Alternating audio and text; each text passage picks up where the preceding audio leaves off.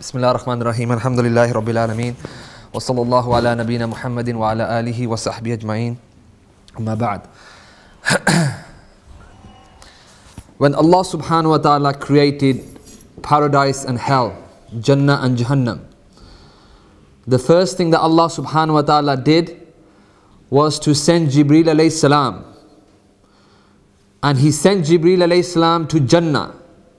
And He said, go and see what I have prepared for my slave. Go and see what I have prepared for my slave who worships me and is obedient to me. Jibreel alayhi salam, he went and he saw the splendors of Jannah. He saw those things which no eye has seen, no ear has heard, and no mind can comprehend.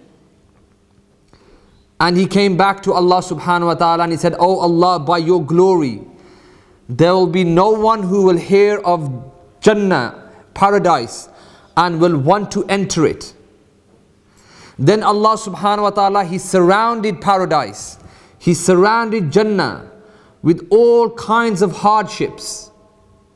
Hardships upon the soul, like praying to Allah subhanahu wa ta'ala, waking up for Fajr, giving sadaqah in the way of Allah subhanahu wa ta'ala, doing jihad, hajj, zakat, lowering your gaze, following the laws of Allah subhanahu wa ta'ala, things that people find difficult, telling the truth, being a good Muslim. And then Allah sent Jibreel alayhi salam back and He said, go and now see Jannah, which I have surrounded with these hardships, trials and tribulations. And Jibreel alayhi salam, he saw all of the trials and tribulations, the difficulties that surround Jannah. And he came back and he said, Oh Allah, by your glory, there will be no one who will be able to enter Jannah. Now it's become so difficult. And similarly, Allah subhanahu wa ta'ala then instructed Jibreel alayhi salam to go and see Jahannam. And Jibreel alayhi salam, he went and he saw the ferocity of the fire of Jahannam. He saw one part of the flame engulfing another part, enveloping the other part of the flame. He saw the horrors of Jahannam. And he came back, he said, Oh Allah, by your glory, there will be no one who will enter Jahannam. It's so scary and gruesome. And then Allah surrounded Jahannam with all those things that help the soul yearn for things, the desires, the temptations. Women, intoxication, power, wealth, lying, dealing in interest, gambling, all these things that will mislead a man, Allah surrounded Jahannam with this. And then He instructed Jibreel alayhi salam, go and see now Jahannam. And similarly, Jibreel alayhi salam, he goes back and he sees Jahannam, surrounded by all these desires. And he said, Oh Allah, by your glory, there will be no one who will be saved from entering Jahannam. There will be no one who will be saved from entering Jahannam. And this is the reality of the situation, my brothers and sisters. And I thought I'd begin the talk with this poignant hadith, just to give us an indication about where we're going in life, what lies in store for us, what is the reality of life, and what Jannah is surrounded by and what Jahannam is surrounded by. So we know that the difficulty and the hardship that we have in this dunya is the means of us attaining Jannah in the end. And us following our desires, not lowering our gaze, wanting to lie and fraud and interest and gamble and all these other things, this will be a path that will lead us to the fire of hell. And it also mentioned by the Prophet sallallahu alaihi wasallam, when he addressed his companions, and he mentioned that if you had seen what I had seen, then you would laugh less and you would cry much. Remember the Messenger sallallahu alaihi wasallam, Allah took him on Al-Isra wal-Miraj and He showed him Jannah and Jahannam, and He showed him the reality of the dunya. And when the Messenger sallallahu alaihi wasallam, he came back, he instructed his companions, he told them that if you had seen what I had seen, then you would laugh less, you wouldn't become deluded by the dunya, and you would cry and weep much. So today's talk, inshallah, bi'idhnillah, we're going to talk about chasing the desires. How do we stay away from going to Jahannam? And subhanallah, I spent today a large part of my day traveling, and I arrived here in Bradford, and I spent some time in my auntie's house, and then I went from one house to another, and I went on a 15-20 minute journey through Bradford, and wallahi the sun hasn't even come out properly, and the fitna is out there already.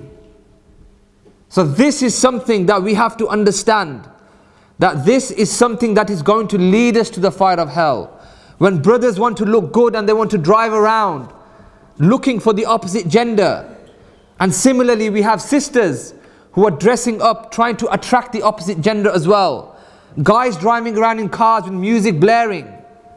This is a sign that these people are following their desires, and based on the narration at the beginning, this is a path that will lead us to the fire of hell. So this talk isn't just about this is haram and this is halal and stay away from this.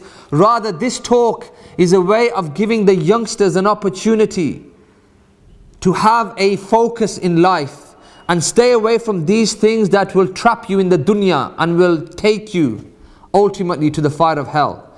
So this isn't just about this is haram and this is no, this is about solutions. How do you live in the 21st century where all these desires are right in front of you? And wallahi, in the history of Western civilization, we have never had it so easy. Never has mankind lived in such relative comfort. We have cars, we have big houses, we have en-suites in our houses, we have phones, we have iPads, we have Skype, we have everything is so easy in life. But at the same time, our spirituality is being stripped away. Many people have got depression now, more than they ever had before. Why? Because they are following their desires. They have given up following Allah subhanahu wa ta'ala. They have given up knowing their purpose in life.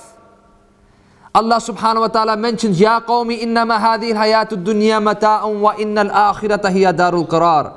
Oh my people, this is Allah who's addressing us. Oh my people, this dunya is like a mere pleasure, pastime, a passing pleasure, passing enjoyment, a brief enjoyment. The real place to be is the akhirah. Jannah is the real place to be, where you will have everything that you want. Why have you become preoccupied with the delights of the dunya? So this is something that we must understand and address. How do we live in this dunya? The 50, 60, 70 years that we have, maybe 30, 40. Each one of us, death has already been decreed to us. How do we live in this dunya without succumbing to our desires? So let us look firstly at the creation, the origin of man, you and I. Allah says that we are the best in creation, better than the angels and the jinn. Because when Allah subhanahu wa ta'ala created us, He gave us the best attributes. We have logic and reasoning. The angels don't have logic and reasoning. They just follow Allah subhanahu wa ta'ala. But for us, we have this faculty of reasoning and logic. We can make decisions. This is why Allah subhanahu wa ta'ala said, Bani Adam is the best of my creation. But the same creation, which is the most superior of creation, can become the most low of creation, worse than the animals. And you must be thinking, why is Brother Wasim saying this? Well, you can testify to the fact that on the weekends, the same Bani Adam, you and I, who Allah deemed as being the best in creation, you will find people intoxicated, falling on the floor from left and right, drinking, standing up and urinating, vomiting on the streets. Behavior which not even animals do. Open signs of affection with the opposite gender publicly in the middle, in the open.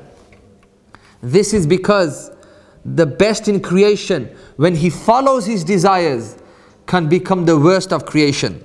And that's why Allah says, إِنَّمَا تُنذِرُ مَنِ اتَّبَعَ ذِكْرَ وَخَشْيَ الرَّحْمَنَ بِالْغَيْبِ فَبَشِّرْهُ بِمَغْفِرَةٍ وَأَجْرٍ كَرِيمٍ.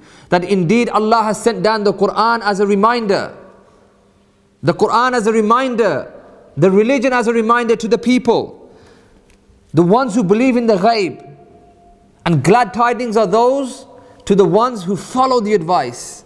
who follow what the Messenger sallallahu alaihi wasallam mentioned, because none of us can see the ghaib. If heaven and hell was brought to us, then even on a platter, then even the non-Muslims, they would follow. But we have to believe in the ghaib. No one of us has seen Allah. None of us have seen the angels. None of us have seen heaven and hell. None of us have seen the day of judgment. But we have to believe in this. And this is believing in the ghaib. And this is an attribute of a Muslim who believes in the ghaib. And he believes in those things that are going to hit us in the future. So Islam is not a restrictive religion. I want to get this point across. Where you might think that we have to become like monks. You know, go away in a monastery and just Allahu, Allahu, like certain people have done. Like certain Sufis, this is how they've made the religion. Where you have to abandon yourself from the dunya.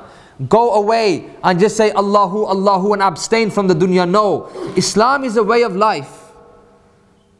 You have the hudud of Allah, the laws of Allah that you cannot transgress. You have a way, a system. You get married, you have a family, you procreate, you work, you do business, you eat, you sleep, you exercise, you participate in society, politics, etc. So Islam is a way that shows us everything, that we have natural desires. A desire to have food and drink, a desire to get married, a desire to be loved. All these are natural desires that Allah subhanahu wa ta'ala has put inside each and every one of us. But if we go overboard in following our desires and we go against the hudud of Allah, then this will be a source of destruction. So we have to put these in front of us, the objective about what life is all about. That we have these natural desires, that when you go outside, your mind will take over. You will see things that you don't want to see. You will hear things that you don't want to hear. But how do you overcome these desires? And this is something that inshallah, as the duration of the talk goes through, I will try and give you some information, something to make it easy for you to inshallah follow the hudud of Allah subhanahu wa ta'ala. Many of you, and I prepared this talk for youngsters, and it seems subhanallah that our elders equate more than our youngsters. But anyway, I'll just follow the script that I had for the talk. And one thing that many of our youngsters living in today's day and age, the problem that they have is that they want to mix with the opposite gender. This is again something that comes within our desires. You have many youngsters who cannot control their gaze, and they surrender themselves to their lusts and desires. And remember, lusts and desires is something that surrounds Jahannam. And I want to refer back to the opening hadith, that Allah subhanahu wa ta'ala, He surrounded Jahannam with all sorts of things, and this was one of them. The lusts and desires, not lowering your gaze, one being attracted to the opposite gender, maybe music, maybe hip-hop, maybe gangster lifestyle. All these things are a means of your destruction.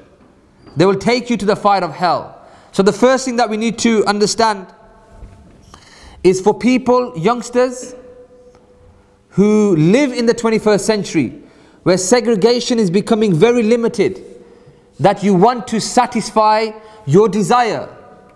And living in the 21st century, when you are being bombarded with subliminal messages from everywhere. You're driving the car, you have billboard posters. You're driving the car, you see things that you're not supposed to see. Women are dressing less and less, they're exposing more and more. You go home, you put on the TV, and again you see things that you're not supposed to see. You have your phones, again you see things that you're not supposed to see. How do you overcome this? And again we go back to the prophetic narration. When somebody came to the Messenger sallallahu alaihi wasallam and he mentioned that he cannot suppress his desires, and he cannot afford to get married either, then the Messenger sallallahu alaihi wasallam mentioned, you must fast. This has a direct link to your desires, brothers and sisters. I tell you this now, that if you're finding it difficult to lower your gaze today and you're following your desires, start to fast. Because as your body weakens, you will not want to look at the opposite gender. Things like this will not appeal to you.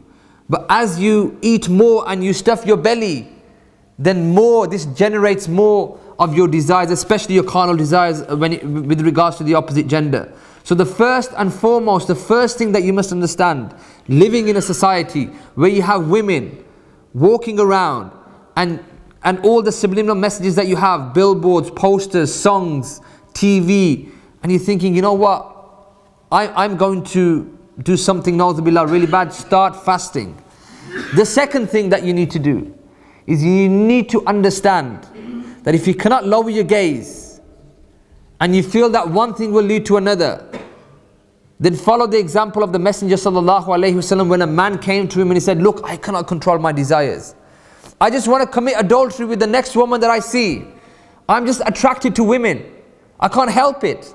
And remember, this was 1400 years ago. Not in a time like this. It was a bit more conservative in those days. And the Prophet ﷺ said, how would you like it that the woman that you want to commit adultery with was your mother, was your sister, was your daughter, was your wife? And again, this really put the brakes on his thinking, his thought process. And this again is the way you have to understand this. That this woman that you're looking at and he's saying, you know, subhanallah, she's pretty, I want to get... Imagine this was your mother and somebody's looking at your mother like this. Or this is your sister. Somebody else is going to be looking at your sister like this. Your wife. Because people don't know somebody's married. They'll see a woman walking on the street, they'll say, look, she looks attractive to me. Again, this could be your wife. So again, this is something that you have to understand, that this woman, person that you're looking at, is somebody else's mother, daughter, sister. How would you like it if somebody was glaring at your mother, your daughter, your sister in this way? And again, this would make somebody stop doing this thing, which obviously again feeds the desires. Something else that Allah mentions in Surah Nur is about lowering the gaze, your eyes. This is the window to the world around us, brothers and sisters. Wallahi, this is the window around. We can see everything. We take in everything from these two here, eyes. But these eyes can be a source of destruction for you and I, if you do not lower your gaze and don't look at those things that Allah subhanahu wa ta'ala has forbidden. Because Allah subhanahu wa ta'ala has mentioned on the Day of Judgment, a time will come when Allah subhanahu wa ta'ala, He will seal our mouths. You know, we can be the best barrister on the Day of Judgment. That's what we think. Oh, we're just going to say, oh Allah, yes, this wasn't, no. I think, you know, the angels must have made a mistake. I wasn't doing this, I was doing that. I meant this, I meant that. No. Allah will seal our mouths. And our hands will speak. And our hands will testify against us. Oh Allah, He used to take me and He used to go to the shop and He used to pick up the cigarettes, put them on the counter, and He used to smoke with these hands. Oh Allah, this was the hand that used to pick up a bottle of vodka and drink it, knock it back. The eyes will testify, oh Allah, these eyes were seeing things that you made forbidden, oh Allah, when he thought that there was nobody else looking. He was locked away in his room. He was looking at things that he wasn't supposed to be looking at. The ears will testify. And the ears will say, oh Allah, he was listening to music. The Quran of shaitan. The lyrics of shaitan. He wasn't supposed to be listening to this, oh Allah.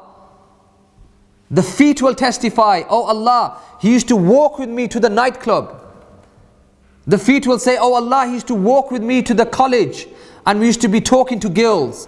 Every body part of yours will testify. And your mouth will be quiet because you will naturally want to defend yourself and lie. And this again, my brothers and sisters, is something that is haqq. This is something that will take place on the Day of Judgment. In front of everybody. Imagine, whoever's watching this Oscar Pistorius, whatever his name is, the trial live that's taking place, you must be feeling sorry for the guy. Many of us know perhaps he did do what he did, but the way he's getting grilled and interrogated in front of the world, and he begins to cry. But imagine when we are laid open and dissected in the court of Allah subhanahu wa ta'ala in front of everybody. and our bodies will testify against us. Imagine the feeling on that day, brothers and sisters. So we can stop that from happening by making sure that we lower our gaze and that we look at those things. Don't look at those things that Allah has made forbidden. Don't listen to music. Again, music has a direct and relevant link to your desires. They play about in your subconscious mind over and over again, the lyrics. They sink into your mind. And as you're walking, you're talking, you keep thinking back about those lyrics, which are generally based about the other gender. Doing this to the woman, being with this woman, loving that woman. And again, this is a way that shaitan is working on all of us. So we have to make sure that we control ourselves. We can either be the best in creation or we can be lower than animals. The choice is between you and us. The choice is between you and us. And there's a narration that's mentioned about a time when the Muslims were expanding. And the Muslims were expanding the lands and they were going out to do jihad. And there was a man who was fighting with the Muslims. And he went out to do jihad and they came across a country, a territory that they had never come across before. The skin complexion of these people was different to the Arab skin. And this man, because he couldn't lower his gaze, and as they got closer to the village and town where they were going to conquer, he became infatuated with a woman. As he was fighting, he saw a woman from a distance on the opposite side, the enemy. And he became infatuated with her. So he would long to try and fight and get into the thick of the battle so he could get closer to the enemy lines, so he can see this woman. And this is what he would do. He would fight with passion. He would fight with conviction until he got closer to her. And then one day he got so close that she realized that he liked him. He liked her. So he went over and he professed how much he adored her. He said that I find you very attractive. And her knowing that this man had succumbed to his desire, she said, you can marry me, you can have me, but only on one condition, that you stop fighting against my people. Rather you fight against your own people who are fighting my people. And this is exactly what he did. Because he didn't lower his gaze and he became infatuated with the other woman, he went and he began to fight against the Muslims until he died. And he died the death of a non-Muslim. Why? Because he was fighting against his own Muslim brothers and sisters. Why? Because he couldn't control his gaze. And I ask you the same question. How many times have you been walking the streets or driving the cars and you see somebody and you say, I'd do anything for her? Why? Because shaitan has shot the arrow straight into your heart. And he has made you follow your desires. That slippery slope that will lead us to Jahannam. So this is a very important thing that we need to understand about shaitan. Because Allah mentions, Alam a'had ilaykum ya bani Adama an la tahbudu shaitan innahu lakum aduwwun mubin. O children of Adam, on the day of judgment, Allah will say, Oh Bani Adam, did I not tell you that shaitan is an open enemy? Did I not tell you that he's going to mislead you all? And on that day we're going to have no excuses. Oh Allah, yes, but. And shaitan will also say himself, he'll say, oh Allah, I didn't do anything. I didn't point a gun to anybody's head. I didn't grab them by the ear and pull them and said, go here. I just whispered. I just tempted them. And they followed. They followed, oh Allah, I have nothing to do with these people on that day. And then Allah will say, go and join shaitan in Jahannam, because I told you. I told you that Iblis is your open enemy. Don't follow him. Don't follow your whims and desires. It will ruin your life and the life of those people around you. So this is one very important thing we have to understand, that shaitan is your open enemy. And we have a qareen who is accompanied with us, a shaitan. We have a companion from the jinn. And when the Messenger ﷺ mentioned this to Aisha radiallahu anha, she was amazed. She said, oh Messenger of Allah, have you also got one? And in some narrations the Prophet ﷺ said, yes, I have one, but mine has become a Muslim. And in another narration the Messenger ﷺ said, yes, but mine only encourages me to do good. He doesn't make me do bad things. Go on, message her. Go on Facebook to her. Have a look at that woman when you're driving. Put that track on. Go on, nobody's listening. Who's going to know? Press that button, watch that. No. Mine just tells me to do good. So again, I ask you, in order to combat our desires, how much on top of this shaitan are you? The one that's whispering to you as you leave the masjid, making you lazy, making you look at things that you're not supposed to. This is a companion from the shayateen that's with you. You can control this waswasa of shaitan by being strong, having strong willpower, or you can let him take you for a ride. A very dangerous ride. A ride which has destroyed the lives of many people. Many houses have been destroyed. Many men and women have chosen to follow the desires and the waswasa of shaitan. And they have done things that I cannot even explain sitting here. Things which have shattered people's lives. So again, I tell you that we all have a qareen, a jinn with us. The one that's constantly giving waswasa to us, but we have to control the jinn. Imagine what a beautiful religion this is. That the Messenger sallallahu alaihi wasallam, he has not even left any stone unturned. He's told us complete, comprehensive from A to Z how to live your life. Beware of this, be careful of this, stay away from this, abstain from this. You'll be successful if you follow this. We have all the answers. But it's up to us how we live our life. So again, shaitan is somebody that we have to stay away from, because shaitan knows our weaknesses. He knows our weaknesses. One of the Salaf, he had a dream. And shaitan came to him in a dream. And he had all these ropes around a man. And he was pulling at different ropes. And one of the Salaf, they asked, they said, what is this? He said, these are the ropes, these are the weaknesses of man. I know every weakness of each and every one of you. And I pull on the weakness of the man. So if the man is weakness is music, I pull on that weakness chain and I make him follow music. If he wants power and money, I pull on that power and money. Everyone has these chains and ropes that I pull. And the Salaf said, the scholar said, he said, what about my weakness? He said, your weakness is that you eat too much.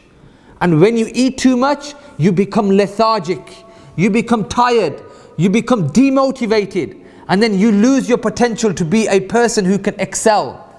And he said, wallahi, from that day on, I made sure that I ate 1/3. I never ate to my heart's content. Subhanallah. And don't we all see this, brothers and sisters, in Ramadan? We fast all the way through, and then we eat to our heart's content, and then Tarawih prayer, we can't make it. Leave it, it's too difficult, I want to sleep. Shaitan knows all our weaknesses.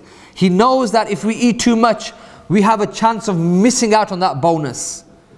All the reward that Allah will give us. So we'll say, eat. What's going to happen? Then you eat and then you become tired. You become sleepy, you become lethargic. You find it difficult to get out of bed in the mornings. So what's your weaknesses? You know each and every one of your weaknesses. What part of your lifestyle is it that you find difficult to overcome? Once you know this, then you must address this and be proactive in making sure that you follow those steps. You stick to your salah, you stick to your adhkar, you follow the sunnah of the Prophet ﷺ. You see Jannah and Jahannam in front of you, and you're striving to attain Jannah. You're striving to stay away from Jahannam. And then bi'idhnillah, everything will be made easy. Because shaitan is very patient. He will take his time. He will take his time. Do you know how long he took on our parents, Adam alayhi salam and Hawa? He didn't just come overnight one day and say, look, take from the tree. And they said no, and he said, okay, see you later. It took him many years. Allah said, you can have the whole of Jannah. Everything you want. Things which no eye has seen, no ear has heard. Go to places that you cannot even comprehend. But just that one tree, stay away from that one tree.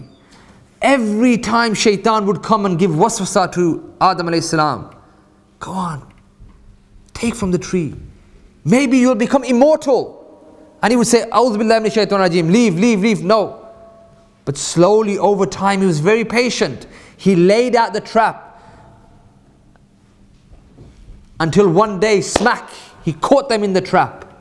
And what happened? Because of this, you and I are in the dunya. Because of this, Allah sent Adam alayhi salam and Hawa to the dunya as a punishment. That leave Jannah, the place which no eye has seen, the most amazing of places, and go and live in the dunya. Suffer, hardship, grief and sorrow, anxiety, fear, loss of life, pains, aches, going to the doctors, going to relieve yourself. All these things. But look what's happened. We've become in love with the dunya. A place that Allah has sent Adam alayhi salam as a punishment, a brief respite, here enjoy yourselves, 50, 60 years, follow me, but don't get too caught up in the dunya, be like a stranger. And we've become engrossed in the dunya.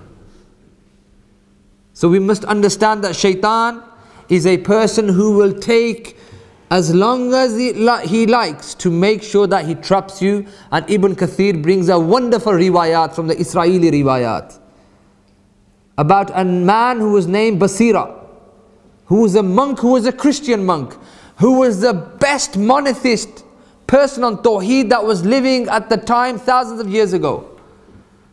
He was well known and respected in his village as a person who was Allah fearing. And one day, that village had to defend itself from an enemy, so they had to go out and do jihad. So there were two brothers, and they said, "Oh Basira, we have a sister, and we're going to leave our sister with you because we can't trust anybody else. And we're going to fight in the way of Allah, and we're going to come back, and we want you to look after her." And remember, Basira was a person who was proper muttaqi, pious. He said, "How dare you leave your sister with me? Do you not fear Allah? Go. Don't leave your sister with me. How dare you say this?"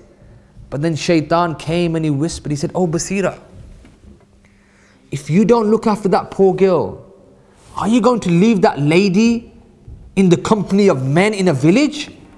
Where's your God consciousness gone? Where's your fear of Allah? Enjoying the right, forbid the evil? Just take her." So then he said, "Okay, I have a house next to my house over there, keep her there. I will look after her." So they say, "Thank you very much, Basira." They leave the sister. A few days pass. Basira would normally leave food just by the doorstep. Shaitan came.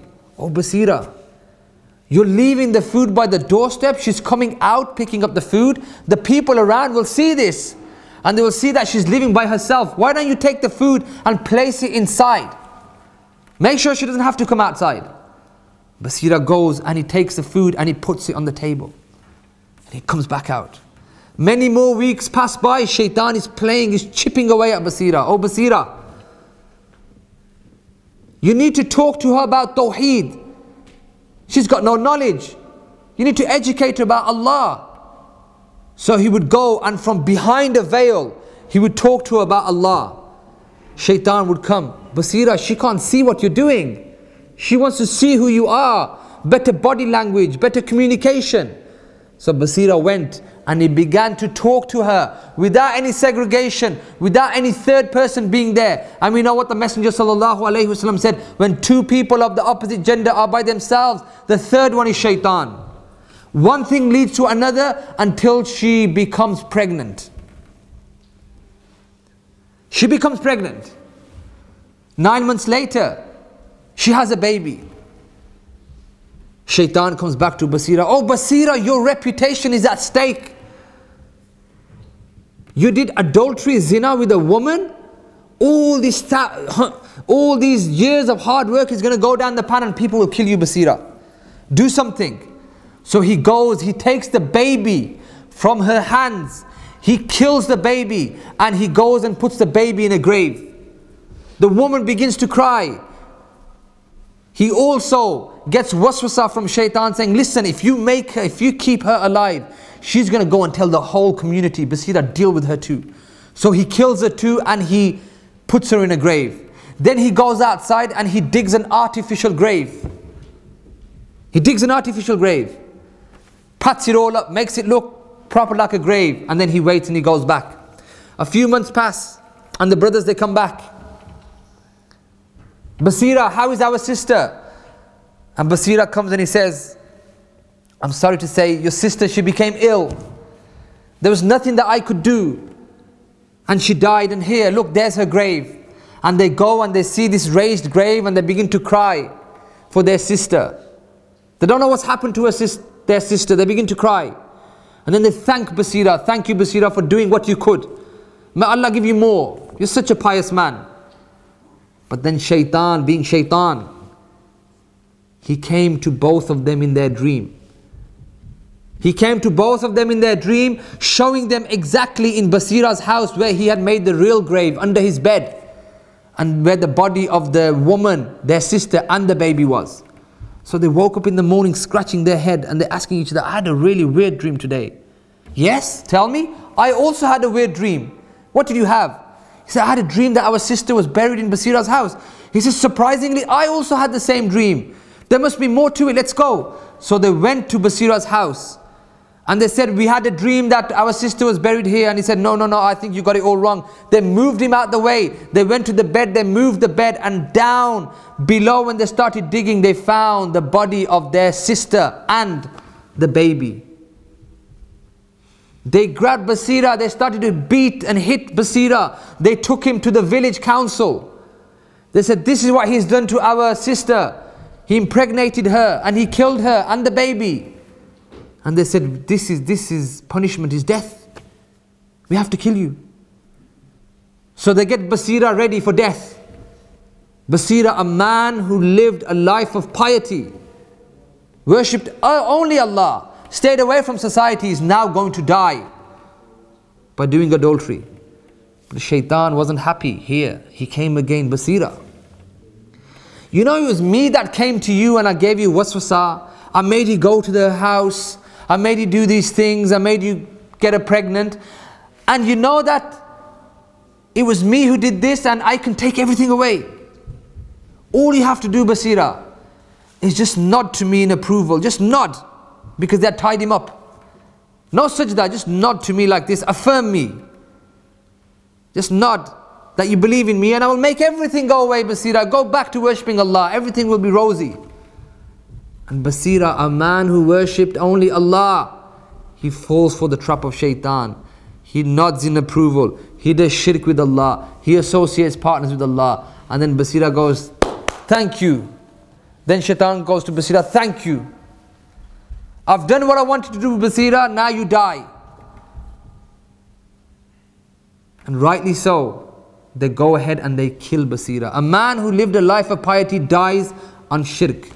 This, my brothers and sisters, is how shaitan is chipping away at each and every one of us. Shaitan has no time constraints. He doesn't have to go to work in the morning. He doesn't have to do a shift where he gets tired. His work is working on you and me. That's his job. He doesn't get tired. So we have to understand that this is how shaitan is capitalizing on our desires. And he's making us follow him. So how do you youngsters stay away from the traps of shaitan?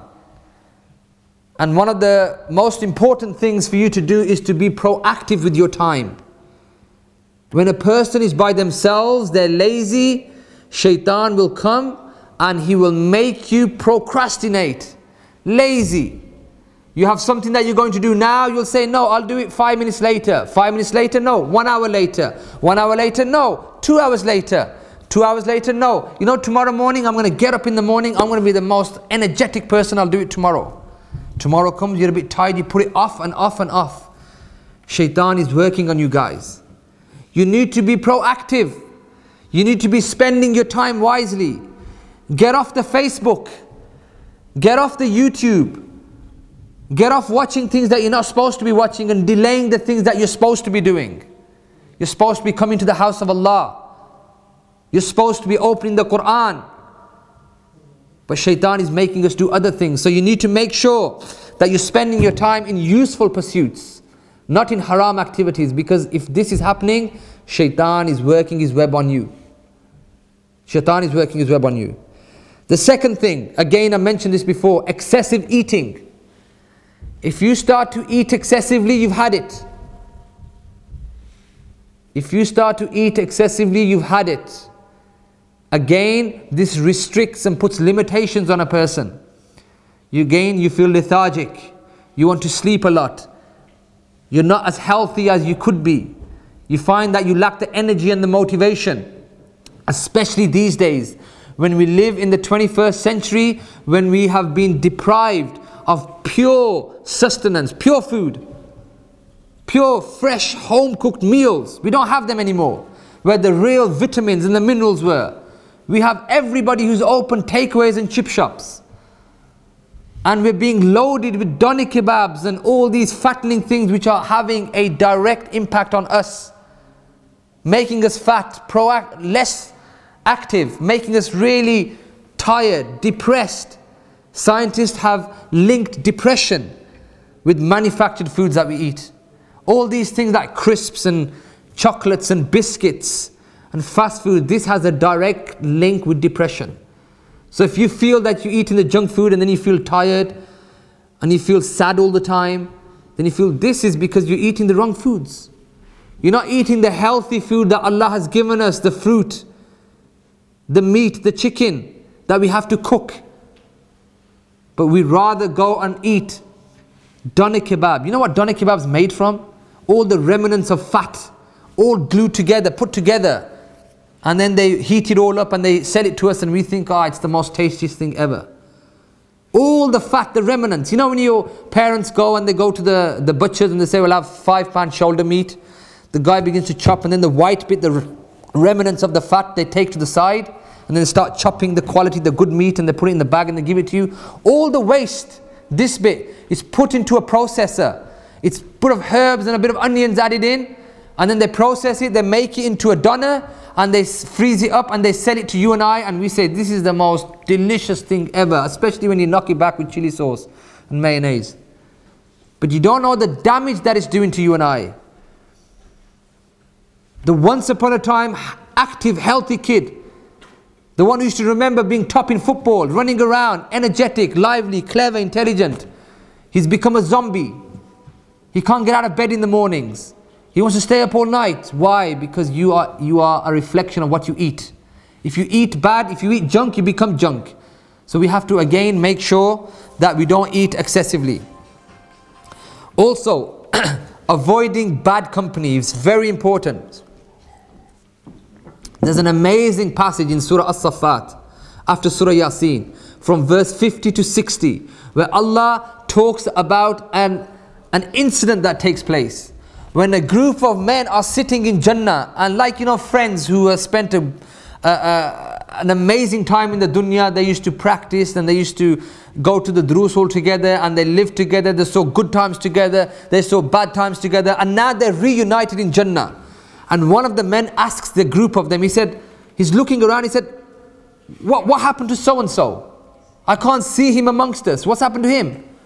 And then because Jannah is Jannah, Allah makes the bottom, the floor open up. There's like a window that opens up. And the man who asked the question, he looks down and he sees the same guy he was asking about. The same guy, and his hands are up and he's burning in Jahannam. And he's saying, help, help. And the man is shocked to see that person he was asking about being punished in Jahannam. And you know the question he asks? You know the thing that he says? He doesn't say, Allah, please give him a chance, I want to help him. He says, Subhanallah, you nearly took me with you. He points to him and he said, you nearly took me with you. I was so close to chilling out with you on those days. You know, when you used to drive around in your Mercedes Benz and your cars and hired out and just going around with the music on, and you say, come on, jump in, what's wrong with you? I was so close. I was so close to going to the nightclubs with you. And then he's going to see the punishment. And then Allah is going to close that window. And he's going to turn to his friends and he's going to say, Subhanallah. It's almost like he's had a reintroduction into Jannah. He's going to say, there's going to be no punishment. Because he's actually seen punishment. And he's going to say, we're not going to die anymore. We're going to live here forever. He's going to thank Allah subhanahu wa ta'ala. So it's very important to understand who is your company. Because you don't want to be that person who is the one who's Jack the Lad, who wants to drive around, look at me, designer wear, I'm this, I'm that, bling bling. And the one who's burning in Jahannam. And the guys at the top saying, whoa, we were that close to chilling out with this guy. He always used to say, come on, enjoy your life for a bit more, what are you doing? And we used to think, yeah, why not, let's go and see. But we didn't. So this is very important to make sure who is the company that you're keeping. This has another reflection on your desires. Are you going to control your desires and make sure that you hang around with the right crowd? And again, you have to make sure that you avoid free mixing. Avoid those places where there's no segregation. Because your eyes are the window to the dunya. And shaitan is there and he's going to make you see things. And he's going to incite desire and love in your heart. This is what's happening these days. You know, there's people who come up to me and they want to speak to you in private. And you're thinking, okay, everything okay? Please, I want a word. And you think, okay, maybe he's a young guy. Maybe he's passionate about the deen. Maybe he's saying, look, can you sort me out? Can you get me a reference to go to Medina University? I want to study the religion. Maybe he's saying, look, I want to go and, strive in the way of Allah. Or maybe he's saying, look, I want to go and join a charity and help our brothers and sisters. Or maybe, he wants to talk to you about something and he's really passionate about the deen. So you take him to the room. You say, what's up? What's up? And he says, oh, she's broke my heart. I wanted to go out with her and she's broke my heart. I can't sleep, I can't get over this woman. SubhanAllah, this is the state of our youngsters these days. Why? Again, no segregation. No staying away from the opposite gender. Letting your eyes see what they weren't supposed to. Your feet follow. You go and you make contact with somebody and there's no barakah in this. There's no ni'mah from Allah. It's all fitna from shaitan. 6 months, 1 year later, when you have feelings for the opposite gender, and then it goes downhill.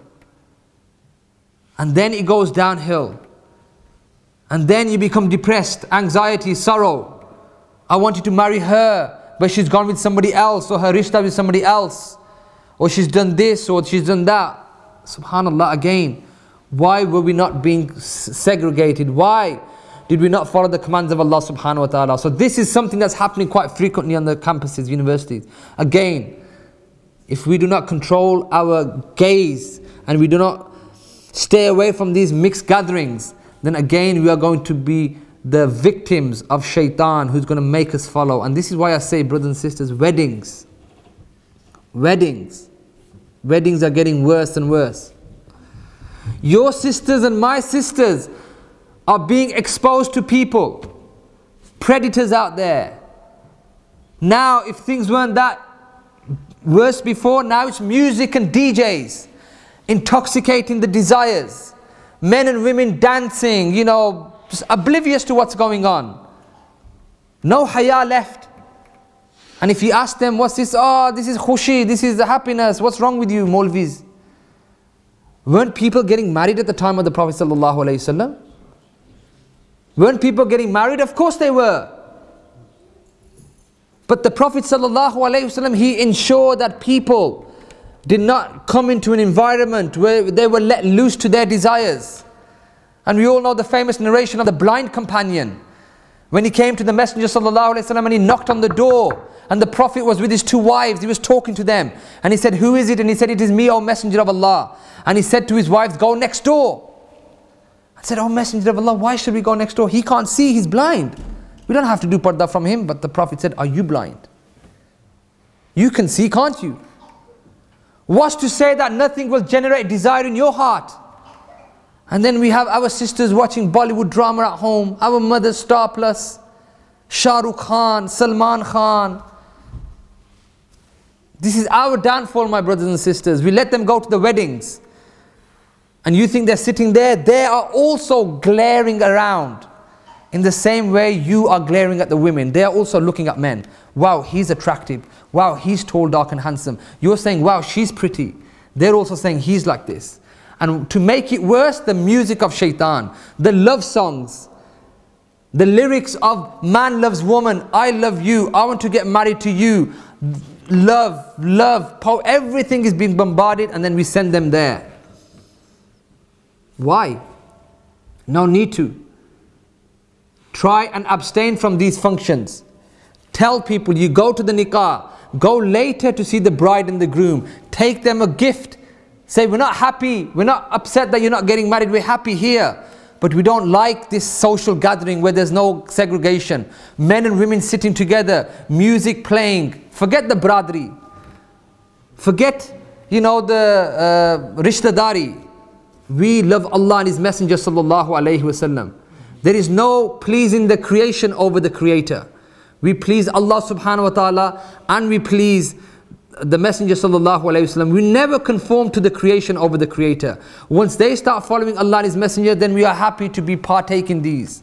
Because when they see you brothers with the beards sitting there, they would say, maybe it is jais, it's halal. Because Maulvi Sahib was sitting there, he didn't get up and say this is wrong. He was sitting there eating, smiling, so it's jais. You have to stay away from these gatherings, brothers, because they're getting worse and worse. Whatever they're watching on Star News, Bollywood, they are replicating in their daily lives. They want to be like this dramas, and we can see the disaster that's happening. And another thing that I want to mention, that these superstars and Bollywood film actors and Lollywood and Hollywood that we have, wallahi, they have no peace and sukoon and aman in their lives. Wallahi, they have no aman. These people that, women say, whoa, he's handsome, and our men say, oh, she's pretty. They have no aman. Divorce after divorce after divorce. Tom Cruise, how many divorces he's been through? And the most recent divorce that he had, when he got married to his recent wife that he just divorced after 8-10 years. When she married him, they said, what made you attracted to Tom Cruise? She said, when I was watching him growing up, he was my ideal man. He was just so, I would never want to be with anybody else. And 5 or 6 years later, why are you divorced? If success was marrying that man and he was the ideal man, then why are you divorced? Again, this is a trap of shaitan. He wants you to look at the opposite gender, have no haya, have no modesty. And again, this is something that we understand, and this is happening day in, day out. You want love stories? Our youngsters want love stories. They have love. If you want a love story, there's a story in Arabic which has been translated about Suhaila and Farouk. About Suhaila and Farouk? They lived at the time of the Messenger sallallahu alaihi wasallam, after the time of the Messenger, after the time of the Khulafa Rashidin, time of Imam Malik rahimahullah. Who was Suhail and Farouk? Farouk was a man who was an uprighteous, muttaqi, a pious guy, God-fearing. And his passion when he was growing up in Medina was to go and do jihad. Like Islam was expanding, and he would want to be like the armies that would go out and do jihad. And he would long to do this when he was growing up. And then his parents had other ideas. They said, look, Farouk, you're 20 years old, we want to get you married off. And he was like, oh, married, look, I want to go and do jihad. They go, no, get married off, Farouk. So who did they marry him to? They married him to Suhaila. And who was Suhaila? Suhaila was again a sister who was pious, who believed in Allah and the Messenger, very much preserved her haya, modesty. And Suhaila and Farouk got married. And both of them were uprightness and followed Islam properly. And the whole village used to talk about Suhaila and Farouk. Wherever Suhaila was, there was Farouk. They would get up together and they would pray. They would recite Quran together. They would even run against each other, because this was a sunnah of the Prophet ﷺ. When he ran with Aisha radiallahu anha, he had a race with her. They would even do this together. They would relive and reenact the sunnah. And then one day, Suhaila was very happy, because she was pregnant. And she was ready to break the news to Farouk that you're going to be a father. And as she was about to break the news, the people in Medina heard from the azan, the muezzin, Hayya al jihad, Hayya al jihad, come to jihad, we need troops. We need people to go and do jihad. We need the youngsters, we need the men. And she saw the look of hesitancy in the eyes of Farooq. He was loving being with his wife. And now the call of jihad came. And she saw the Farooq who was passionate about jihad, he became hesitant, he stood there. And then she says, Farooq, what's wrong with you? Go out there, take your sword, go and fight in the way of Allah. Help our sisters and mothers and protect and preserve Islam. Go out and push Islam to the borders. What are you doing standing here? And they both embraced each other and they both began to cry. And he went with the expedition and he left her some money. He said, here's some money. And if I don't make it, I'm going to leave you something in a box. Only open the box. If I never ever make it, if I die, then open from the box. And they both hug and they cry and they go. And she didn't have the chance to tell him that you're going to be a father. Farooq goes out and he fights. Suhaila, she delivers the baby months later.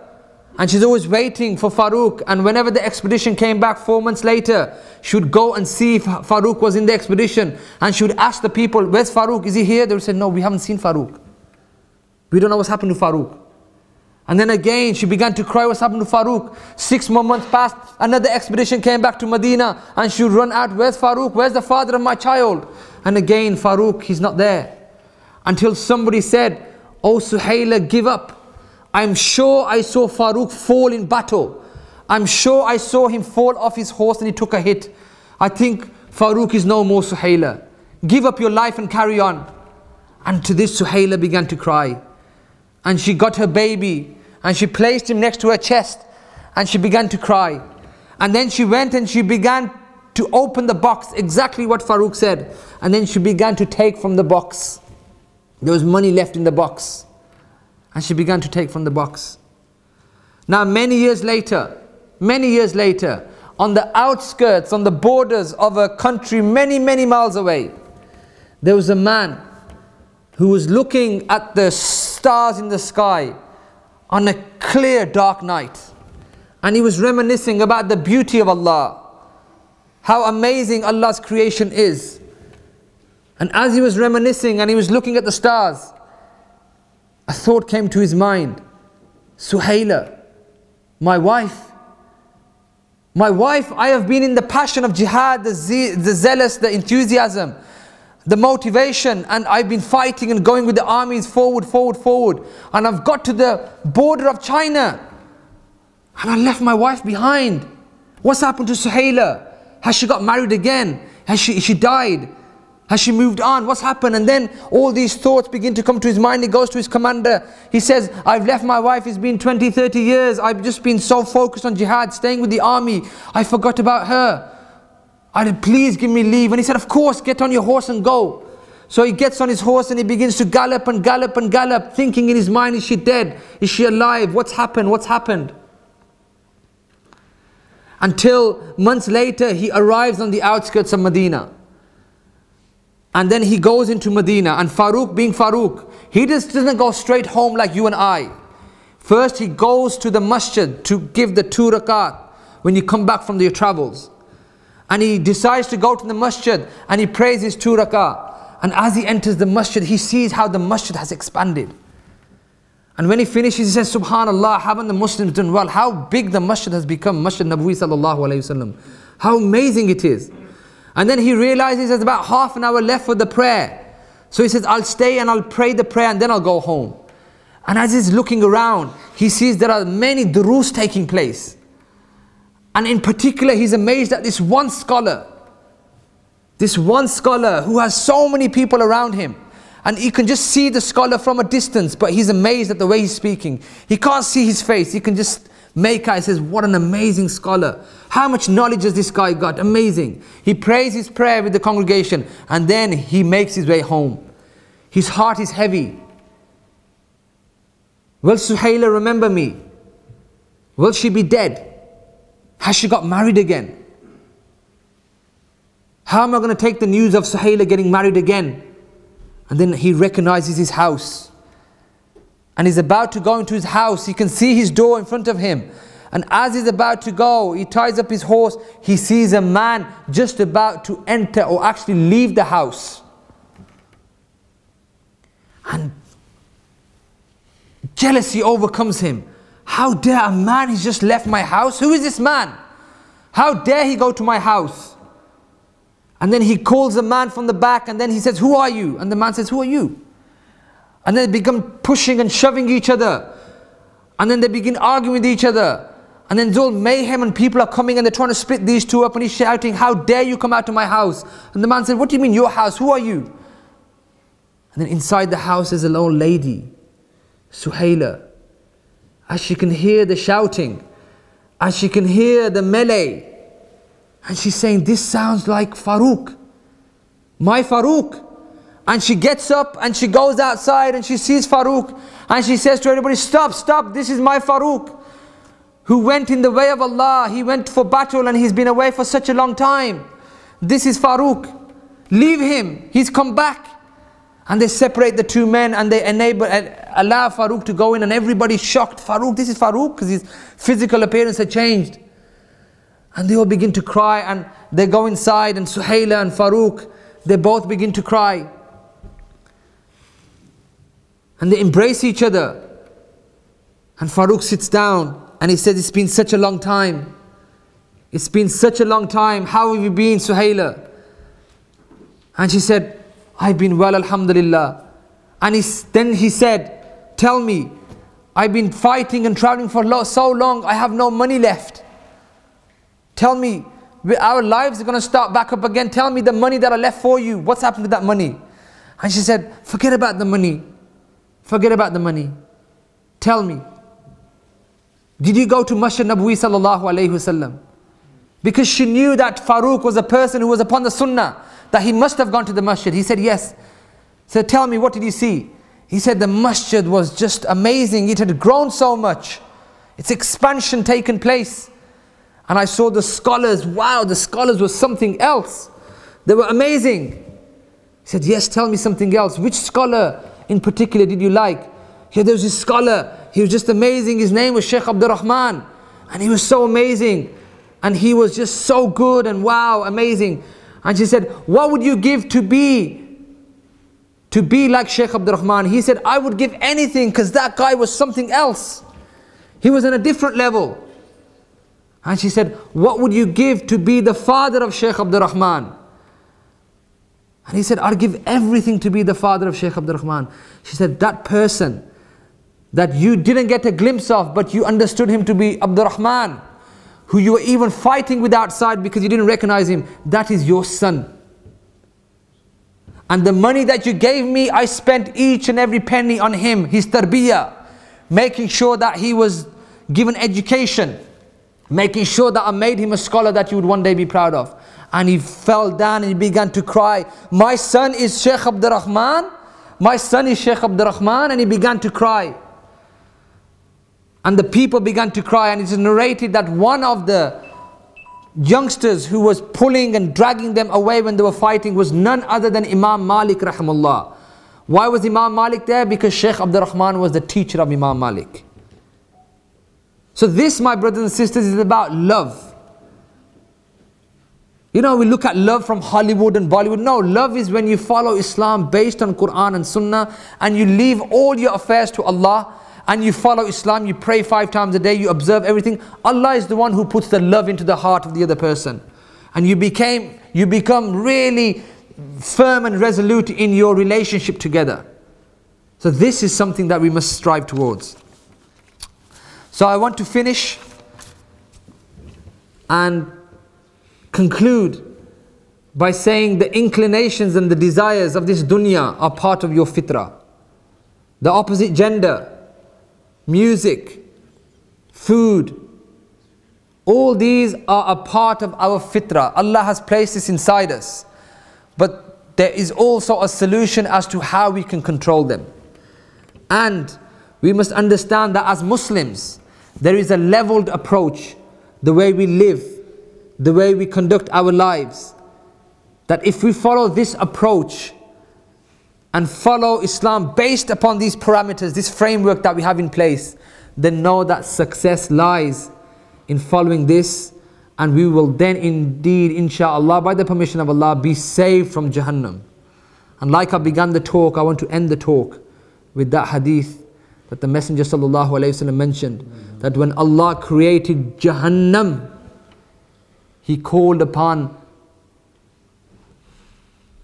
the angel Jibreel alayhi salam, and he said, go and see what I have prepared for those who go against me. And Jibreel alayhi salam, he went and he saw the punishment of Jahannam. One part of the flame enveloping another, consuming another, the horrors, the horrific sight. And he came back and said, oh Allah, by your glory there will be no one who will enter Jahannam. It's so scary.